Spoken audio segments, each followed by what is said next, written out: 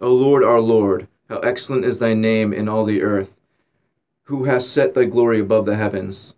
Out of the mouth of babes and sucklings hast thou ordained strength because of thine enemies, that thou mightest still the enemy and the avenger. When I consider thy heavens, the work of thy fingers, the moon and the stars, which thou hast ordained.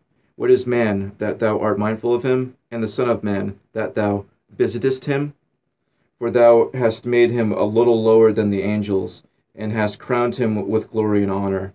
Thou madest him to have dominion over the works of thy hands. Thou hast put all things under his feet, all sheep and oxen, yea, and the beasts of the field, the fowl of the earth, and the fish of the sea, and whatsoever passeth through the paths of the seas. O Lord, how excellent is thy name in all the earth. Amen.